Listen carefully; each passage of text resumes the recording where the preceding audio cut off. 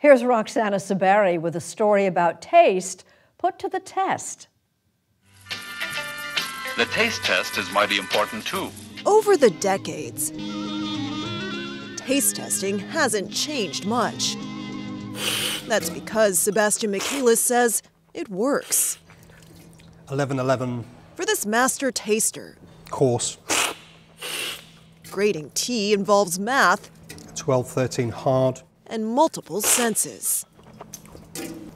Yeah, I think a bit soft, maybe a bit stewy. What is the zing? What is the colour? What is the sparkle? What is the body? For each of those parameters, we will grade teas between 1 and 40. For a novice, zing means how much flavor hits your mouth. So for me, the zing feels like a 5 or 6. And for you? This is more like a 19. Oh, really? Okay, I'm way off. But it's okay. It took Michaelis years, comparing hundreds of brews a day, to detect the subtle differences. 39. His taste buds are now so discerning, 30, British tea maker Tetley 38. has insured them for nearly $1.5 million. The most important thing for us is that the consumer, the person who's making their cup of tea, isn't getting a weird experience. We have to make sure it's always consistent. And how consistent is it? Very consistent. We've been doing this for, over 100 years. For each palate, there is a flavor that is just right.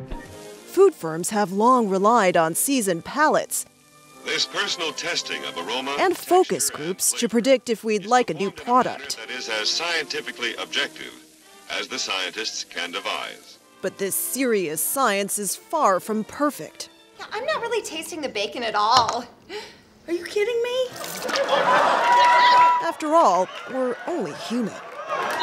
Okay. That's why tech companies are now trying to teach machines to taste more objectively and precisely than people. At IBM's Swiss lab, researcher Patrick Ruche invented this electronic tongue. So now it's obtaining measurements. In under 2 minutes, Hypertaste digitizes a drink's chemical information, then compares it to other liquids using artificial intelligence. It's 53% likely that this wine is from France. We can train the system to tell a strong coffee apart from a mild coffee, tell a decaf apart from an espresso. The scientists say one day it could tell us much more. Is my drink safe? Is the drink corresponding to the label that's on the bottle? It's about automation, it's about scale, and it's about speed. But mimicking our sense of taste isn't easy. Our tongues have thousands of taste buds. And taste also involves the nose, which uses hundreds of smell receptors that scientists say can distinguish at least 1 trillion odors.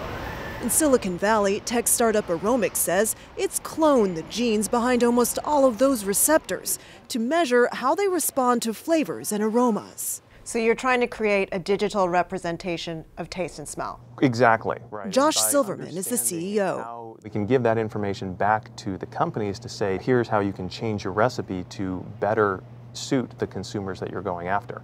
Our goal is not to put any of the current flavorists or perfumists out of business, but now they have tools to be able to do things they were never able to do before. Thin, soft, dull. Back at Tetley, Michaelis says technology can't beat humans' 13, ability 13. to taste and create. At least, not yet. Do you think that a computer one day could be more objective than you, more accurate? Do I think it will ever be possible? Hopefully not in my lifetime. After your lifetime? Never say never.